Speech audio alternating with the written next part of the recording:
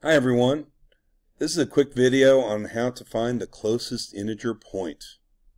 So I'll go ahead and add a graph page, and let's say I type in two equations from my portfolio. So we'll see that this is one of my constraints. I'll go ahead and push enter, try to graph this. Okay, not showing up yet. And you'll see that this is another one of my constraints. And I'll push enter.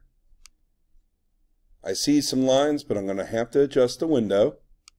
And this is the window I'm going to try.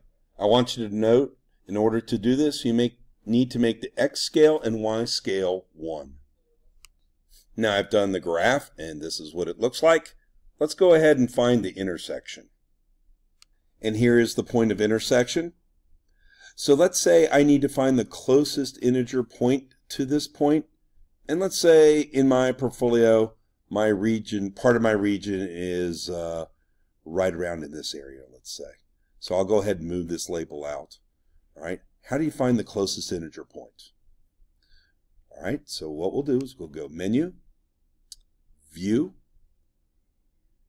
Grid, Dot Grid. All right, we'll put a dot grid in there, and we want to analyze this area. So let me zoom in a little bit. So I'll go to zoom in, click on my point. Okay, that looks pretty good. So we'll try to find the closest integer point. Okay, we'll go ahead and put a point on the function. We'll go to Geometry, Points and Lines, Point On. I'll put it somewhere on one of these dots in the grid. Now, it won't tell me what the coordinate is, so let me go to Actions, Coordinates and Equations, double click on this, and there we go. Now, that's not the closest integer point, so let me grab this, and well, first let me escape. All right, see if I can move it closer. And right there, the point 311, that would be the closest integer point.